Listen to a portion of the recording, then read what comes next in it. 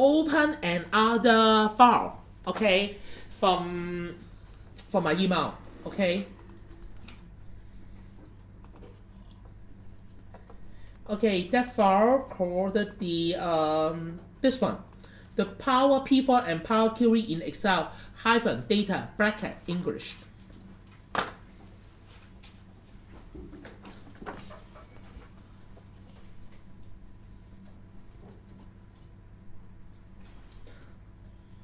Okay, I got the email from Brian Chen already. Yeah, I will consolidate those questions and send to ITS to follow up. Okay. Okay, basically, okay. We have already got the Power Query, okay, to retrieve our required data from different table already, and also from different data source, okay, and also we can making use of the query to merge two data together, and then after the consolidation we've got a new set of data, and then we can do Power Pivot table and do other data analysis process, right? Okay, we have already streamlined the process with the Power Query already. However, let's think one more thing. That is, whenever you merge two records together, okay, is it just a simple two record merge together? Or maybe, okay, for your daily operation, okay, how many tables you need to console together and put it into one?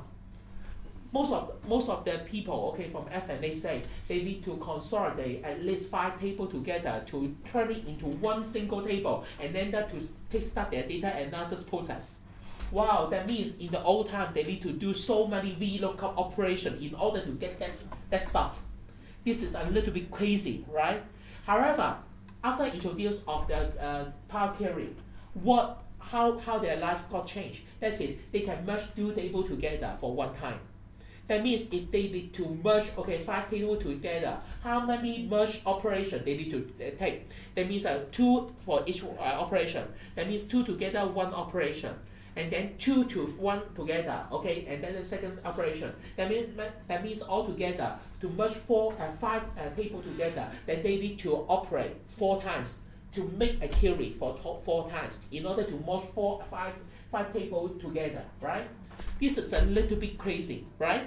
And also, after we merge all the records together, is that your boss, what your boss need is the record itself? The answer is no. What your boss need is the report, not the record itself, not the merged record. So we need to step back and think again, okay, if my boss is not looking for a merged record, then what should I need? Okay, this is point number 1. If I need to merge more than 2 tables together, then what better solution that the Microsoft Excel provide? This is another question. So that's why I would like to introduce another very good function, that is the Power Pivot, to all of you. Okay? Basically, power, what does it mean by power? That means you can access all together more than 1 table to make a pivot table. Okay, that's why they will call it as the Power Pivot. Okay, let's just have a look over here. Okay, you can see here, okay, we've got 1, 2, 3, 4, 5, 6, 7, 8. 8 tables together, right? 8 tables together. That means, okay, I would like to create a report, okay, and all the data are come from what? This 8 table, right? So what should we do? We need to first of all to merge all the tables together so that we can generate a report. So how to do it? Okay, first of all, if we need to manage a large scale of data, then we need to first of all, okay, to turn our data range into a table first, right? This is my best practice. Okay, so first of all, okay, for first table, the customer information right here, customer information, I would like to turn it into a table. So what should I do? First of all, go to the what? Insert, table, and then turn it into a table. Okay, and then over here for the table tools, I would just simply name it as the TBL customer. Right? This is the first one I would like to do. Okay, the first table, TBL customer. And this one, customer information. Is it here? Okay. This is first table I would like to make. And the second table here is the product category. Okay, I just left it behind. Okay, I would like to use this one, the item information one. The item information one. This is actually the item information one, right? I just turn it into a table, insert table, okay, and then name the table as TBL item 01. TBL item 01.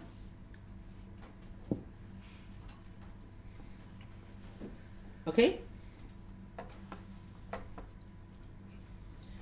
And for this item information, I just left it behind. Okay. And now here, we've got another stuff called the store information, right? Store information. I just want to turn the store information, okay, into a table. Insert table, okay.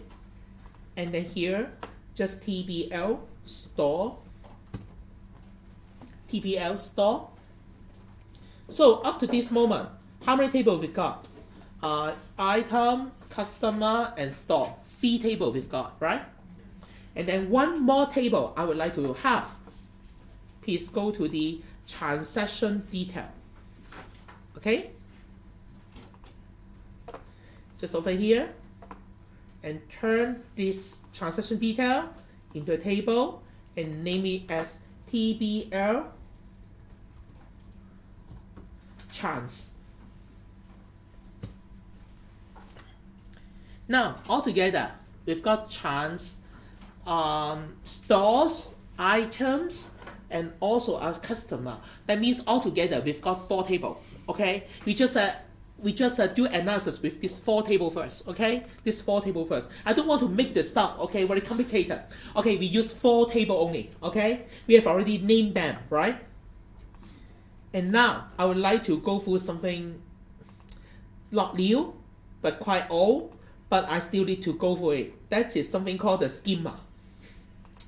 This is a little bit funny because because I'm very old already. Okay, I'm very old already. When I still an undergraduate student, okay, in the university, I learned something called the relational database management system. Okay, what I need to do is to draw something called the this kind of diagram. Okay, some database diagram. But now because database management become very common in the world already. So people just want to make them easy. Then they just simply code this kind of structure called the schemas. Okay, just let me show you.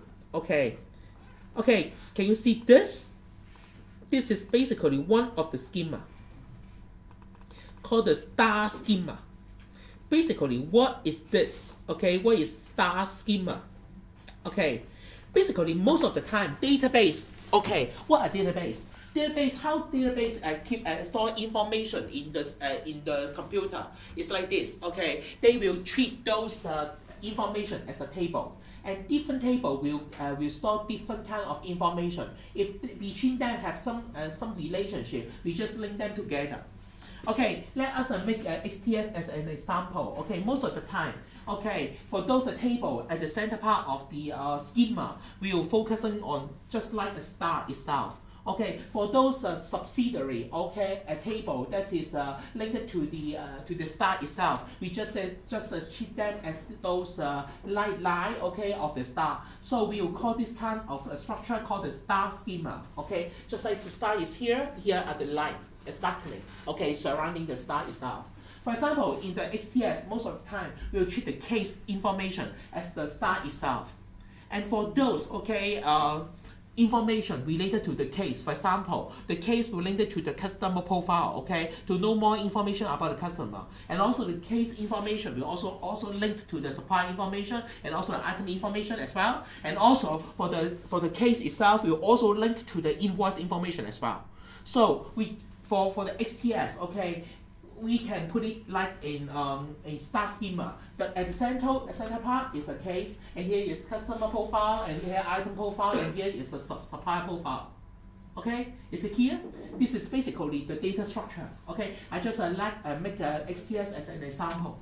Okay, and now just go back to our example.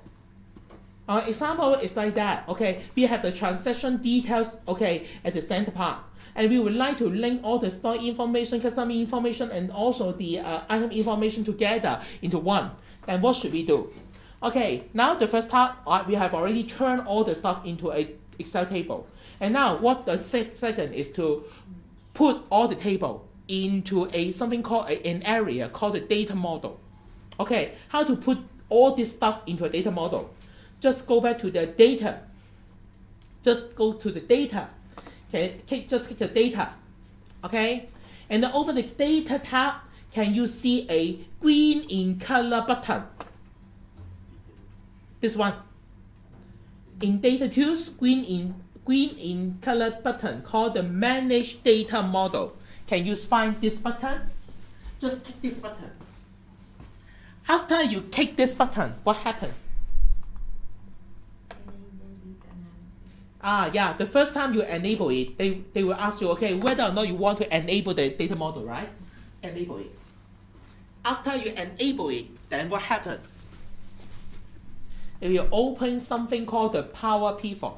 Okay, at this moment, I still can't differentiate what is data model and what is Power Pivot because both of them are put together into one user interface.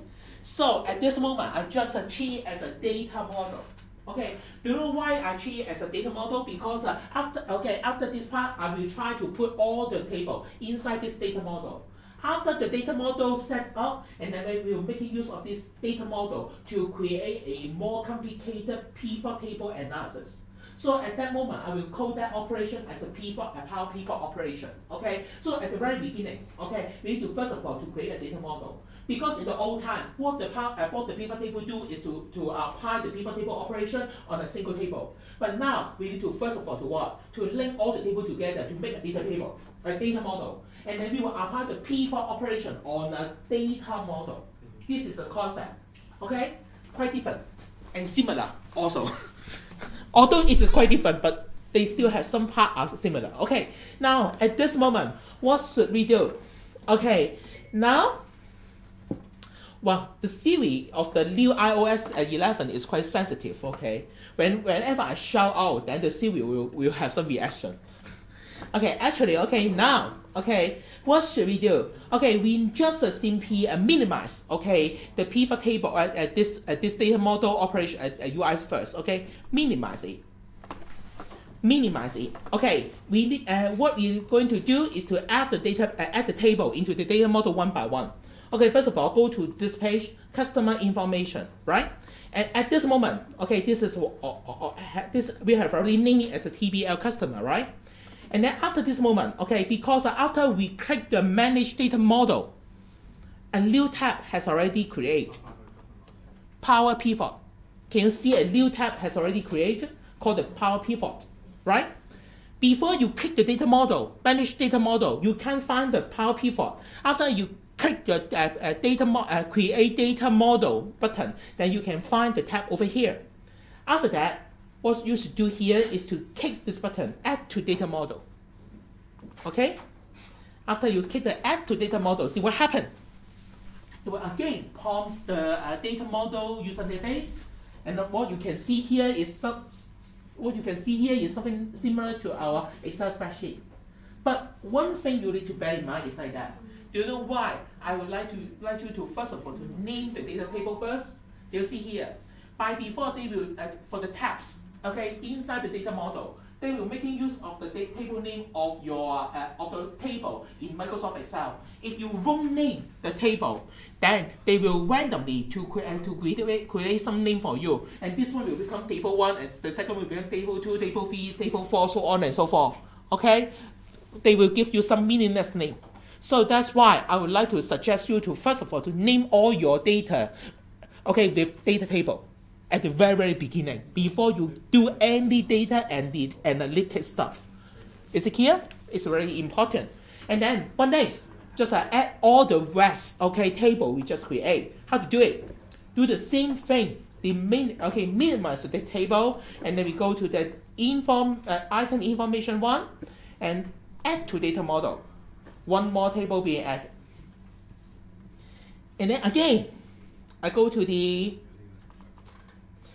store information, and again add to data model. Okay, one more model. And again go to this transaction details, and then add to the data model. And then after that, what I got inside the data model is altogether I will have a 4 table altogether can be found inside the data model. Is it clear? Hello? Yes. Anybody home? Okay. This is very important. Okay? And now, let's have a look. Wow, David, up to this moment, okay, I have already got the 1, 2, 3, 4 table altogether. And now, just have an observation, very simple observation. Can you see here, under the tab, we have an icon over here. The icon is a link. What does it mean? That means all the information you can see inside the data model are not an actual table. They just link to the Excel spreadsheet, and then we shift the data, and then you let you see inside this under this user interface. Is it clear? Okay, this is point number 1. And point number 2 is how come they look like a Excel spreadsheet? Okay, so we just do something very interesting first. Okay, I just go to the TBL chance. Okay, this table first, okay? And then what you can see here is something called the invoice price and invoice cost. Can you see this? Right? So what I'm going to do here, just do an example. Okay, as long as you find that it's quite similar to Microsoft Excel, I just try to do something very similar to Microsoft Excel here. Because as a guy here, I would like to calculate, okay, all the invoice, the total price, the total invoice price for all items inside this table. So what you should do here is to type a function, right? So how to do it? Okay, I just do some similar thing in Microsoft Excel. If you would like to calculate it, okay. And let me have some briefing, okay, for the details about this user interface first, okay. The first thing, okay, for those data area, we will have row number over here. However, at the bottom part of this spreadsheet, maybe I don't want to call it as a spreadsheet. Maybe for this calculation area, okay, we won't have any row column, a row number over here. Okay, if you like to do a calculation, for example, I may just do calculation here, here, and here. Okay, I just take one of the cell over here, and then I just want to key in my formula. What is my formula? I just simply select this one, and then key in equal to sum. But how come nothing appear over here? Because what you should see is over here. Once you select this cell, okay, if you type anything inside this cell, okay, it will be shown, okay, in this formula bar, okay. And after that, okay, I would like to sum up something, sum what, and then it will prompt, okay, you would like to sum which column. They will give you the name of the column. For example, I would like to sum the transaction item, the invoice cost. Just simply select the invoice cost and then close bracket. See? Okay, and then after that, I press enter. See what happened. Okay, first it will what? it will have a calculation over here, okay? Altogether, this is the measure 1, and then all the invoice cost, okay, sum up all together is this value, okay? Can you see here? And also, it will by default will give something called the measure 1. However, if you say, I don't want to have the name called measure 1, okay, it's meaningless. Then what should you do? Total cost. Total invoice cost. I just type something like this, and then enter again.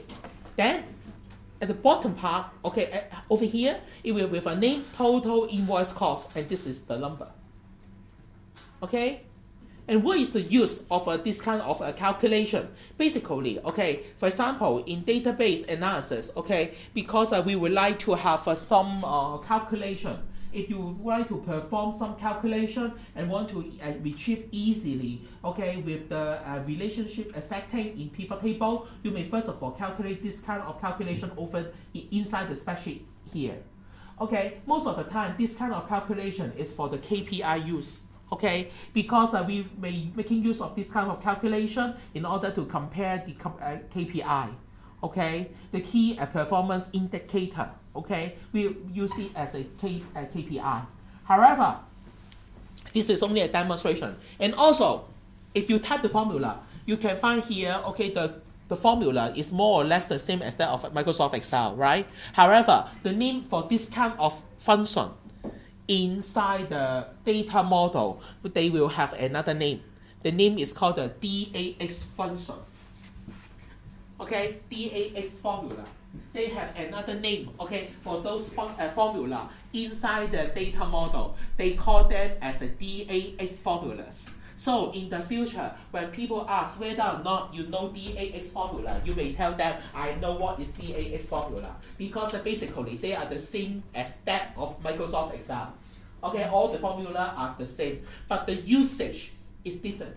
Okay, for DAX formulas, they can only, they are limited to use inside the data model. And also, what they can call is not with the range A1 to A1000, something like that. They need to call those DAX formula with the table name and column name as well. These are the differences. Okay, you just try to practice it. Okay, with your desktop machine and know more about DAX formulas. Basically, they are the same. Okay, with that of Microsoft Excel. Okay. Okay, now. This is what I would like to introduce. This is DAX formulas. Wow, some new stuff, right? Actually, and now, okay, we can do calculation over here, but what's the use? Okay, because at the very beginning, I already told you I would like to link all the table together. So how to do it? Okay, see here, okay, inside the home tab, can you see at the top right corner, besides the data view, can you see another view called the diagram view, right? Just simply click the diagram view. See what happened. Click the diagram view. Then it will become this kind of stuff. Diagram view, right? If you know what is Microsoft Access, then you will know what are they. Okay, they are basically the table, okay, inside database. Okay. If you compare with the photo over here, then you will know what you should do. Okay, basically, I have already told you, okay, we have altogether 1, 2, 3, 4 tables altogether. If you would like to do data analysis, okay, for this 4 tables, then you need to, first of all, to link up that relationship. How to link up that relationship? Wow, it's very complicated. Okay, let's have a look. Okay, first of all, okay, I will treat, okay, TBL chance, okay, as the star inside the star schema, right? All the other table will surrounding it, right? So this is a TBL transaction table. If I would like to, okay, here we've got something called a customer ID, right? And I would like to link this customer ID with the customer table. Then how to do it? Okay, first, okay, for the customer ID inside the TBL customer, this is actually the primary key, right? The short form is the PK, right? And this one, because we would like to link to another table, the foreign table, right? So this key will create as the foreign key. Okay, maybe we call it the short form is FK. Okay, so how to link them together? Very, very difficult. Listen, drag and drop here, done. Wow, very complicated, see? Extremely complicated, drag and drop, okay? Because not everyone, okay, can do drag and drop very well, okay? Okay, so how to link others, okay? Just have a look, okay? For store ID, how to do it? Wow, complicated operation, okay? Drag and drop, see? And again, for the item ID, drag and drop. Okay, and we have already linked this table together into one. Okay, this is actually the data model. We have already linked them together, right? This is the point number one I would like to tell you, okay? And the second thing that is, if you would like to broken the relationship, okay, how to do it? Very complicated, listen. Click this and press the delete button, that's it. Okay, do you want to delete from the model? If you say yes, delete from the model, then gone, the relationship. If you click cancel, remain here, okay? Very simple. Okay, this is the point number one I would like to tell you, okay? To link them together. This is point number one, part one. And part two is, okay, can you see from the link? Let's have a look here. Very important, Okay, can you see from the link? Here is 1 to asterisk, right? What does it mean by 1 to asterisk? Because for the table information, we have a different relationship. One is 1 to many, 1 to 1, and many to many. Do you know what is 1 to many, 1 to 1? For example, the relationship between two tables. Maybe the one table is the name list of the husbands, and then another table is the wife. Okay, and then these two tables, the relationship is 1 to 1. Is it clear? Very simple, right? However, if the table like this is 1 to many, right? And for this table, 1 is the name of the mother. And here is the names of the kids. Because one mother may have more than one kids, right? Okay, so we will have what? 1 to many. One mother and born so many kids. Many kids. Is it clear? This is 1 to many relationship. Okay, for our data model, okay, by default in the system, we got only 1 to 1 and 1 to many relationship. We won't have many to many relationship. Okay, this is very important. Okay, so at this moment in this chart, you can see something called the many to many relationship. If you really want to have some many to many relationship, you need to change the structure of the data model. I will tell you how to do it. Okay, I give you an example. Okay, but at this moment, is it clear? This is 1 to many, and we still have another relationship 1 to 1. For many to many, it's very simple. Okay, many boys have many girlfriend. That is the relationship, right? Many girls will have a many boyfriend. This is very simple, right? Okay, just have a look. Okay, after we got this table, then what should we what we can do? Because I would like to, after I got this table, I would like to do the analysis directly. So can you see here? We've got something called the pivot table, right? Here, we've got something called the pivot table. Okay, just indicate the pivot table. See what happened. Peter, Jason call 我睇下咩事，幫我 WhatsApp 佢，係啊。係啊，佢 call 我，你 WhatsApp 佢問咩事 ？Okay, for the here, the system will fall back, okay, to the Microsoft Excel, right? And then we would like to ask us for the what? For the new worksheet. New worksheet. Okay, just simply create a new worksheet. Okay. And then over here, can you see on the right hand side? Can you see on the right hand side? What I've got here is 1, 2, 3, 4. 4 tables altogether, right? This create difference, okay? In the old time, okay, if we apply this operation on a single table, what we can find is those fields inside a table, right? But what we can see here in the PowerPoint file is they will divide it into different table, and different table will have a different field. right? For example, if I would like to know, okay, how many business, okay, a customer that give us, okay, every year, okay, for this during this period of time, then what should I do? Okay, very simple. We just here we've got the customer ID. We just put in the row here.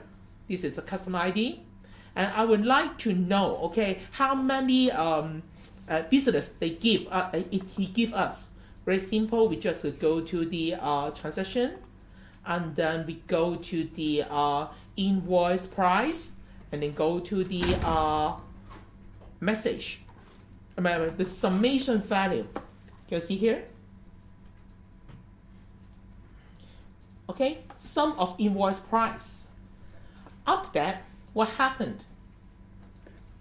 After that, what happened? On the right hand side, on the left hand side, can you see here on the left hand side? We've got the bank, okay, they give us this lump sum of money and do this lump sum of business to all of us. Can you see this? Okay, if you say, if I would like to change the analysis, okay, I don't want to compare, okay, to know the business that given by each customer. I would like to compare the performance of different store. Then what should I do? Remove the customer ID, and then again, I go to the store ID here, or maybe I just go to the store name and drag and drop to the rows here, and I will know, okay, how many business that one store did, okay, in this record. Is it clear? Okay, in the old time, okay, if you would like to do this kind of analysis, you need to first of all to what? To link all these four tables together into one with VLOOKUP. And then after that, then you will need to put it back to the pivot table and then do the analysis. But now what you need to do is to link the table together and then do the pivot table analysis once after the creation of the data model. CPA, right? Basically, the rest of the operation is quite similar to that of the pivot table. So no need to mention in detail.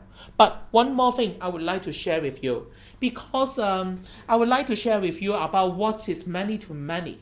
Okay, actually, just fall back to the data model here, let you know. Okay, can you see here? Can you see the relationship between the store and the customer? Basically, one store will have what? Many customers. And one customer can go to different store to buy their electric appliance, right? That means the relationship is what? It's many customers and buy stuff from many stores. And many stores will serve many customers, right? If this kind of relationship, what is the name of the relationship? It's many to many, right? And can you see from the data model here, how to manage the many-to-many relationship? It's very simple. You just put a transaction table in between. And the transaction model, transaction record to the customer, the relationship is one to many. And here, for the store and to the transaction record, it's one to many.